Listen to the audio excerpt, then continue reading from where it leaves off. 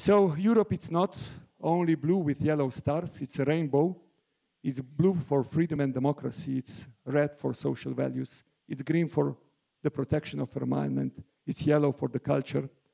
We can hardly picture Europe as the center of the world in economic sense when we see China, US around us, but we should do everything that Europe remains the center of the dreams of all the people of the world. And that's something which is our major task, and that's, by the way, the direction in which also the Green Deal goes. Transition to a more sustainable economy and society is unavoidable. I hope the letters are big enough, because whenever somebody will tell you, but, stop him immediately. You cannot discuss but how and in what way, but it's simply not existing. Humans are supposed to be intelligent. It's high time to prove it. We have to fix the broken compass. This is the last serious slide. Why the changes are so difficult in practice. This is based on experiences of my political life.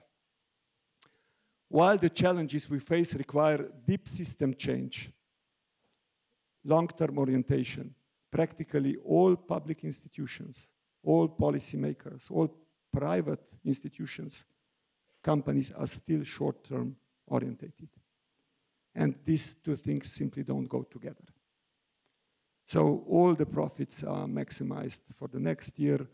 By the way, all political cycles are 4 years. Everybody is looking through the optic how to sustain, and not how to sustain itself and its profit, and not in the longer term how we can all survive.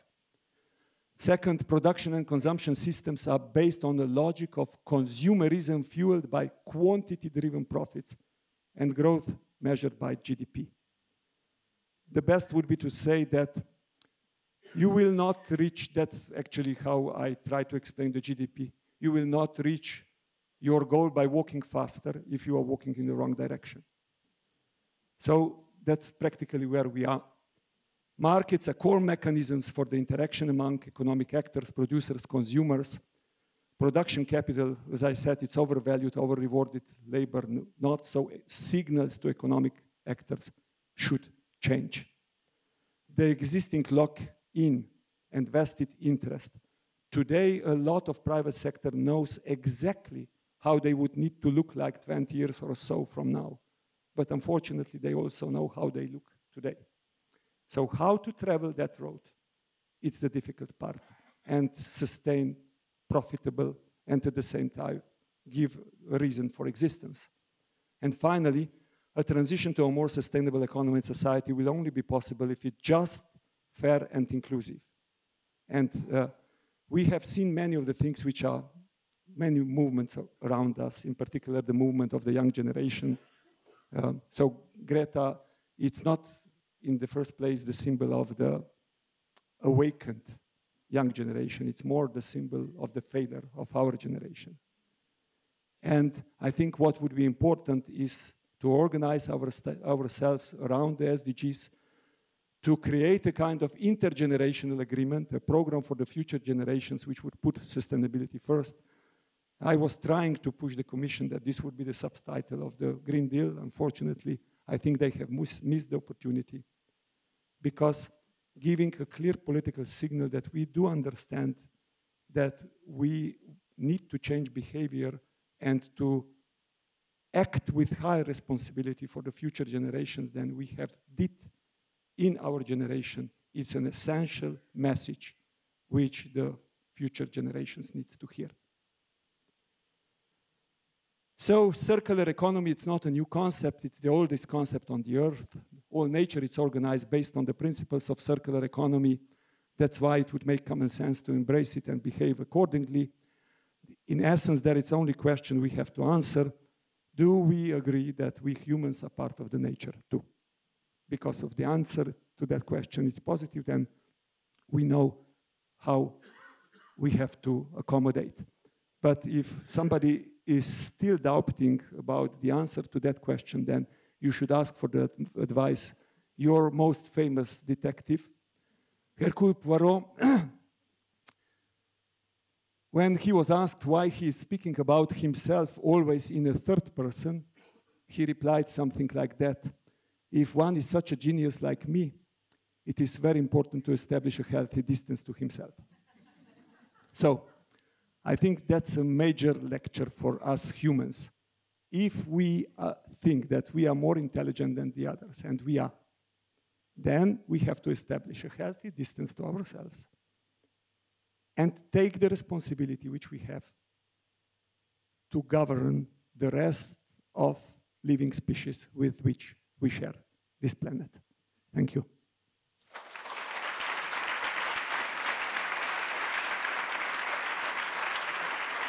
Thank you. Thank you, Mr. Commissioner. So we now can have some experience with the audience, questions and answers, of course. Will there be some questions? Nous sommes arrivés à ce point où nous pouvons, et je vois déjà un premier bras qui se lève et un micro qui se précipite vers vous. U kunt nu gewillig vragen stellen aan meneer Potocnik. Yes, thank you very much, Mr. Potocnik. I'm Piet van Meerbeke from Breidt, Urban Movement for Brussels. I'm very enthusiastic about the ambition, the environmental ambition of the Commission, and about the fact that the Commission recognizes the need to rethink our economy fundamentally. So that's very important, and your example of the light bulb company was capital, of course. But I think this example shows us that there's still a little backlash, there's still a problem. They might still raise new problems if we don't push the fundamental thinking any further. Because this light bulb company would have no incentives anymore to sell you light bulbs, but it will still have major incentives to sell you as much light as he can, which is, of course, not necessarily what we want. So if we don't think this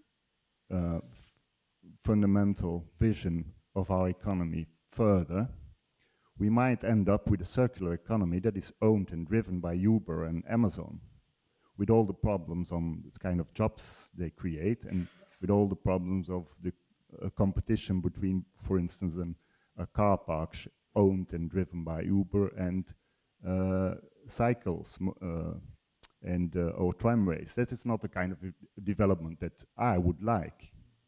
So don't we have to ask ourselves, beside the questions, what kind of resources we use and how we use it, don't we have to ask ourselves other questions, namely, who owns the resources and what do we use it for? Sure. No, I think, you know, the things which I was telling you are at least 10 years ahead of the things which will happen in reality. And of course, when the example of the light bulbs, it's very nice because at the end, you know, it's true. You have to rationalize the use of light by itself. But if the producer would produce a light bulb which would last all your life, which they can if they want, but they are not incentivized, of course, that would mean that they are using much less resources, they are much less polluting, and everything is actually better than it is the current situation. So it is absolutely the step in the right direction. And for example, it's already working in practice. You have the Amsterdam airports, Schiphol, it's with Philips organized in that way. So it's possible, and also today it's technologically it's possible. Many of the things many of the ideas about circular economy were existing decades ago, but they were not possible because of the importance of the access to data, to information which would be given to the citizens that they can use those information to behave more rationally. And that's why I also believe that the digitalization, if used in the proper way, it could help a lot, and empowering consumer about the information which we all need to do the right decisions. But yeah, it's at the end you can, so my next step would be, of course, discussing about how we measure the growth, because nobody's opening that question yet. And it's obviously that we are measuring it in the wrong way, that we are incentivizing something which goes in the wrong direction. But it's not only how you measure it on the national level, it's also how you measure it on company level, because if some things are simply not part of the costs, and if they are not considered as part of the incentive, then basically the signal which you are giving to the producer today, which is pretty much still across the place, even if we have in our treaties polluter pays principle. Come on, that's in practice nowhere working, and we know that. And if you do not record all those things basically in the cost structure, then producing more, selling more, do it because you are not punished for that at all. So you produce more, and then somebody will take care. If there is a problem, that's then political or policy or whatever. And that's why I firmly believe that until we really set a system which will at least fundamentally change the way how we drive the production and consumption, and if we are not sending those incentives in the same direction, then we try then to send it with the legislation. It will never work. It will never work. But rethinking the concept of ownership, by the way, you have seen that I have put it also in one of the slides, rethinking the concept of ownership. We have had some revolutionary ideas that the producer of the product would keep the ownership of the molecules, but of course you can go to more societally way of thinking how basically you organize the whole societies and how you organize the whole economies. But you know, it's in universities, I don't know how it's now, but I doubt that it's different than it was in my times, but there were two prevailing theories at that time. One was the neoclassical and classical theory, and one was the Keynesian theory. And Keynesian theory, because you look in economy, everything through the optic of growth. So growth is good, full stop. So if you want, according to Keynesian theory, you can create the growth, which is good, by increasing the consumption. So the whole point is you should spend more, you should buy more, and this is good for you. So today I would name that theory suicidal theory. But at that days when we were at university, but I'm still quite sure that this theory is still pretty much taught. But I think that economists as a science have a very, very serious challenge ahead, because the way how the economy as such is defined, and the way how we are taught in that it's simply not contributing to well-being at all. So it's contributing to something which we measure today as growth. And a lot of growth in the past was, and that was also my intention to tell you, that a lot of the growth which we recorded in the past was actually bad growth. So it was growth without taking into consideration the costs which occurred, but were not paid by those who created the growth, but were later paid by the society. So GDP, it's an interesting concept if you have, because nobody talks about the level of GDP, which is the only thing which is important at the end. Because you go to the shop, you don't go there and say, oh, I'm growing 10%, can I get that and that? But you are going there, that's hard money which I have in my pocket. So if I would ask you, would you prefer to earn 100 euros and grow 10%, or if you would prefer to earn 1,000 euros and grow 1%, by the way, at the end of the day, we both have additional 10 euros. I know what will be your answer, but our policymakers all talk about the economic growth. Growth, growth, growth. The rest, it's not existing. So it's, these are all very, very debatable concepts which we will need to start discussing, or we will not move the whole tanker, if I can say so, in the right direction. So changing the compass, yes.